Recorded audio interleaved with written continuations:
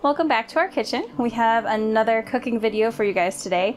Today we're going to be featuring pasta from Pasta Pretty Please. As you can see, she does wonderful, colorful rainbow pasta here. And the best part is that she flavors the pasta and colors the pasta with vegetables and spices. So it's a great addition to your pasta. So let's get started. One of the nice things about this pasta is there are very few ingredients. Well, as in all pasta. This one calls for a 00 pasta flour. We don't have that. We have just regular all-purpose flour here, and it does say that is acceptable in the recipe. You would just get a nicer, even nicer product if you have the 00 flour.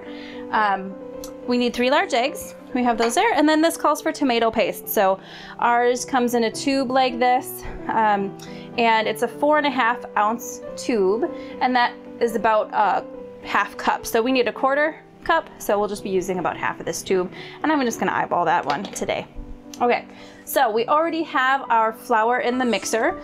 These recipes specifically are designed for a stand mixer. You can also do it by hand, but you will need the paddle attachment if you are doing it in the mixer. I was a little surprised by that. I thought we'd be using the dough attachment, or the dough hook, but we're using the paddle. So look at that. All right, so I do have my flour in there already. So we'll get this guy out of the way here. All right. And then we're going to add our tomato paste. Okay, so I'm going to squeeze out approximately half of this tube here. Okay, and then we need our 3 eggs.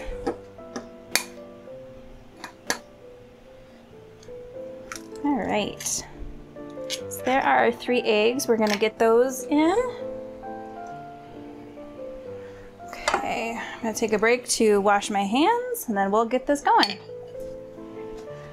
All right, we're ready to mix our dough together. So we're gonna put our paddle on, lock that in place, and we're gonna be mixing this on a lower speed.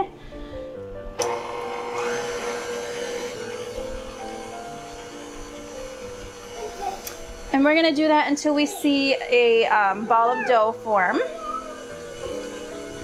And then once the ball of dough forms, we're going to knead it for some additional time. And you can either do that by hand or in the mixer. So we'll kind of see how this goes here.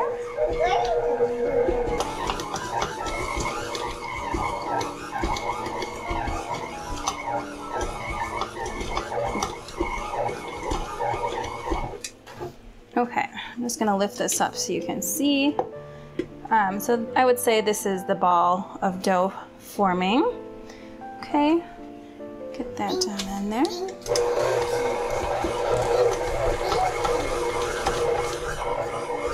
All right.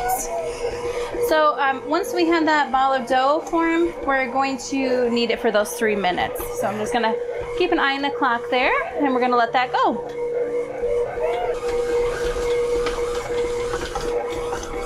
All right, so that's been about the right amount of time. Okay. It's kind of formed itself around our paddle here. All right, so the next step is to form this into a ball.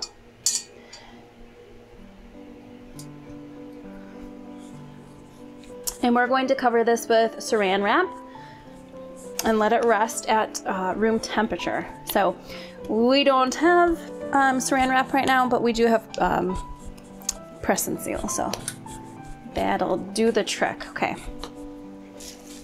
Okay, so we're gonna let that rest here at room temperature. We're gonna check back in it in about half an hour and see how that is, and then we will start sheeting it. So you can either roll that out, or if you have a pasta machine, we'll roll it that way. So we'll check back on that in a little bit. Okay, we've allowed our dough to rest. So we are going to prepare our working surface here. Just going to Ooh, I got a fan on. I should probably turn that off first. Right there we go. We're gonna just dust our surface. I don't have a fancy duster or anything. This is just a strainer. So we're gonna dust that. All right, we're gonna open up our dough and we're gonna be working with half our dough at a time.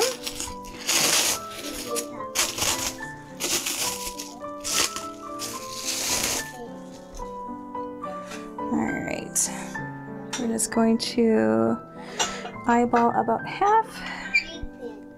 Cut that down, and then I'm going to wrap this again so that the second half of the pasta does not dry. Okay, so we're going to take a rolling pin and we're supposed to roll this out into a rectangle. I need to keep in mind the width of my pasta machine. Whoops, I'm going to put that over here for now. Because you want to make sure it's the right width to fit through the pasta machine. If it's wider, it's going to get stuck and tear and rip. So I need to roll this out with our rolling pin here. And we're supposed to get it into like a rough rectangular shape.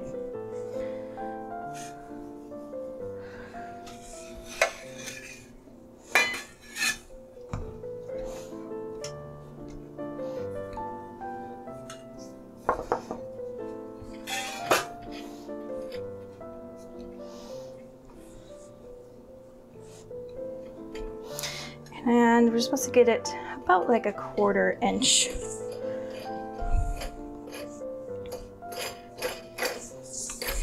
Thank you. Okay. Trying to make sure I'm not getting too wide. That's why I'm trying to make it a little longer here.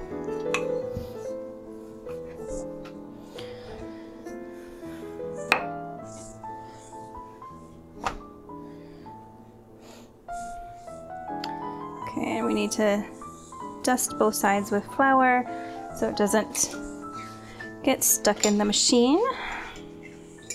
The other side is good here. Thank you, Mama. All right, we're ready to make our pasta. Okay, so on your machine, you want to set it to the widest setting. Different machines have different systems. So some, the widest setting is the highest number, some it's the lowest number. On our machine, it happens to be the largest number. So I believe that is set on the highest number there. And we are going to run this through. Excuse me, buddy.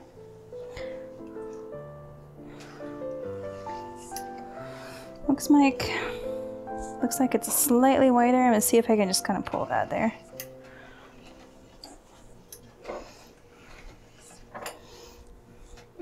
Mama. We're making some pasta.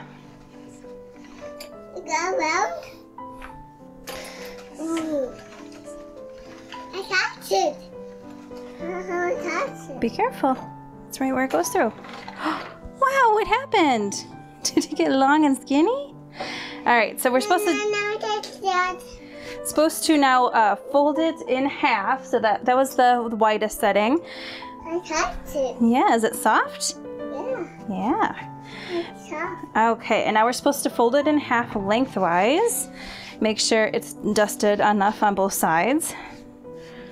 Actually, probably too much on there. And we're supposed to switch this to the second widest setting, and let's feed it back through there.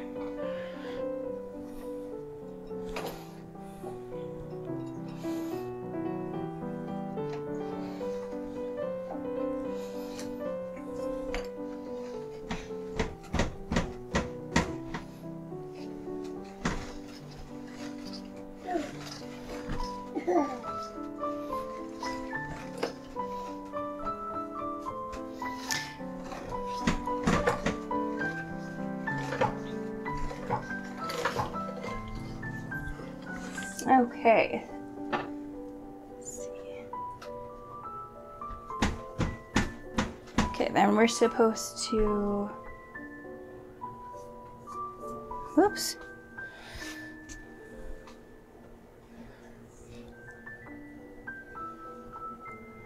I'm going to set it on the widest setting again. So we're going to be doing a series of rolling it through, folding it, rolling it through on different settings. And basically we're going to be building the elasticity into the dough that way.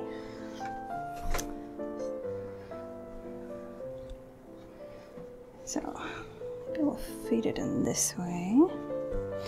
So we're back to the widest setting again. My dough has gotten a little wider since we've been working with it, so hopefully this will go through all right.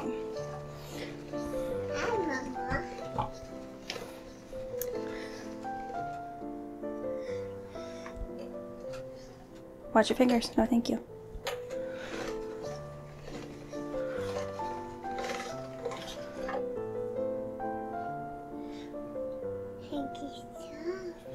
Okay, now we're gonna fold it in thirds like you would a paper for an envelope. Okay.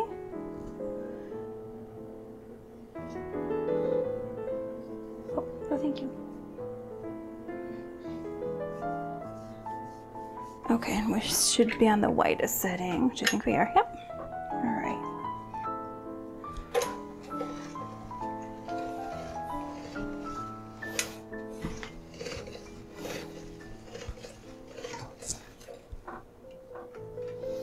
So this is like a lamination process. Often you kind of think about that when you're talking about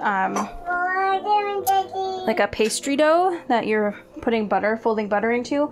But this is for the elasticity of the pasta here. I'm just reading to see what we're doing next here. Looks like we're gonna go back and forth. We're gonna run this. I'm gonna fold this in half. So we're gonna repeat this process 2 more times, and it's starting to get a little sticky, so we're gonna, no thank you. We're gonna flour both sides again, slightly.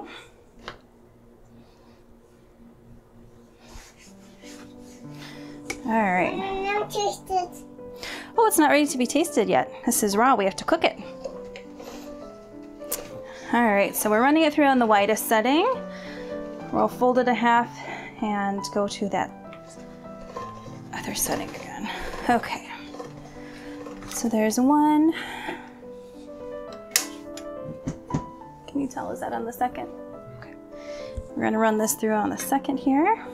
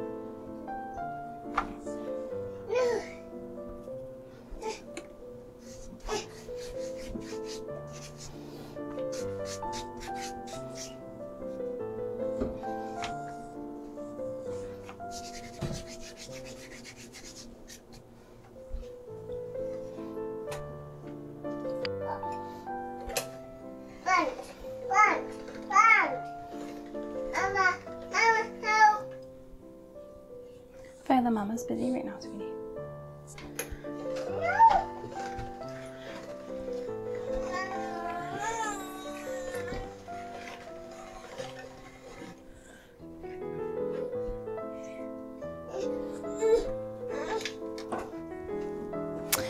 thing, this, and then I want one more thing on the third.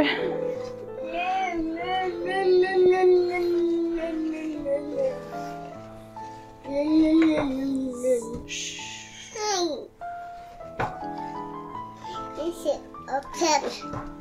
I need to make.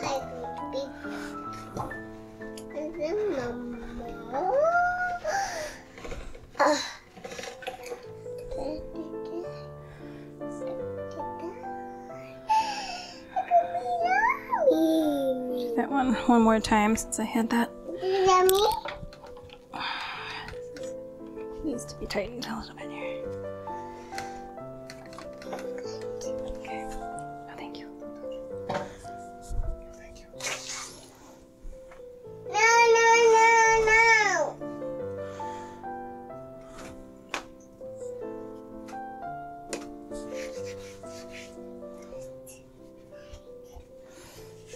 Obviously, we can fast forward.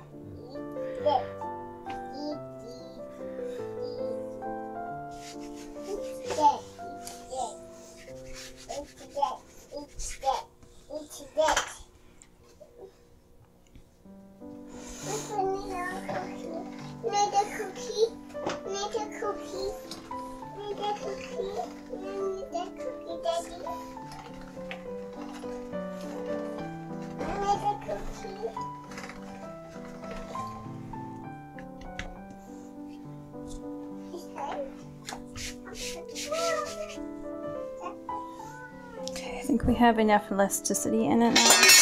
I'm gonna start going down till the. Okay, so this will be the last thing for elasticity, and then we'll roll it. So I'll explain that when I get there.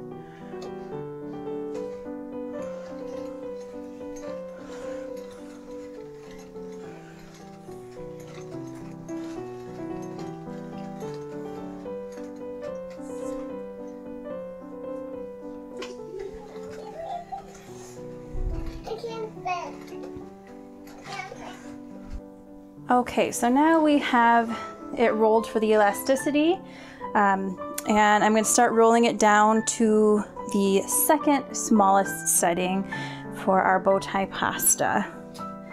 I did have it, the pasta kind of crumble, and so I had to fit it back together. But for my first time, I think this has been a pretty easy process.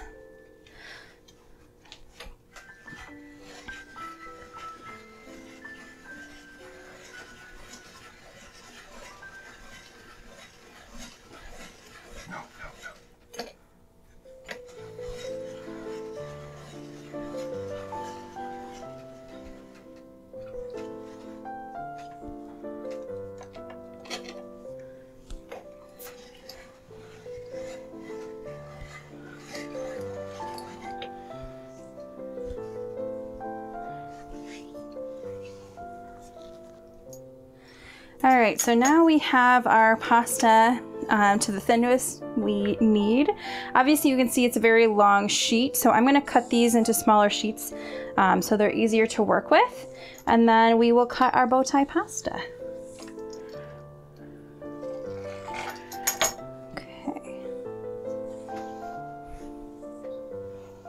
Okay, so we're ready to cut our pasta, and it recommends doing about 2 inches wide by 1.5 inches tall.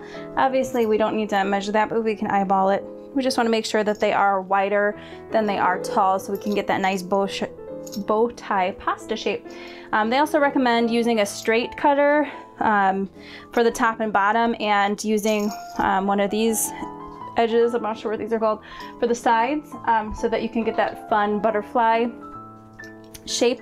We only happen to have this type of cutter, so that's what we're going to use for both of them.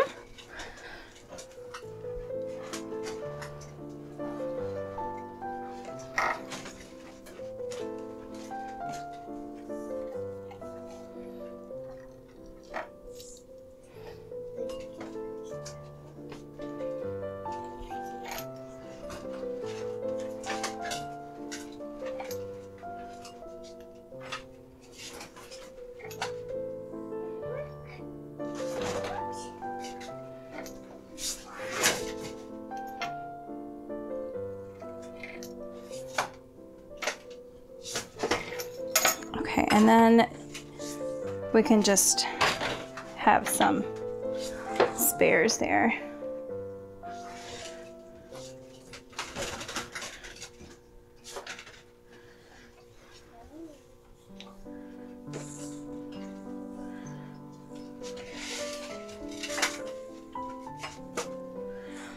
So these are not obviously all the same size. If I wanted to be a perfectionist about it, we could get a ruler out and do that, but we don't care that much about the consistency. As long as they're relatively close, they'll have the same cook time, so.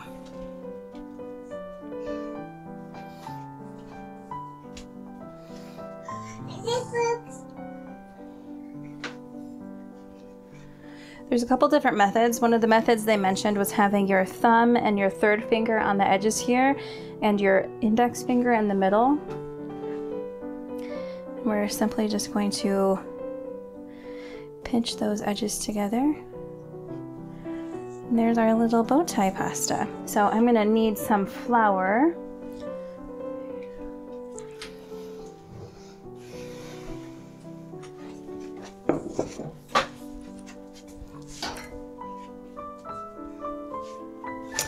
And I'm going to just dust a section here so I can put the pastas to rest there as we go. So some of these are not pretty. I mean, I don't want to not use this one because the edge isn't pretty. That doesn't bother me. Okay. This is very satisfying. So this is one of the easier shapes to learn how to do, which is why I picked it for the first time I'm doing pasta.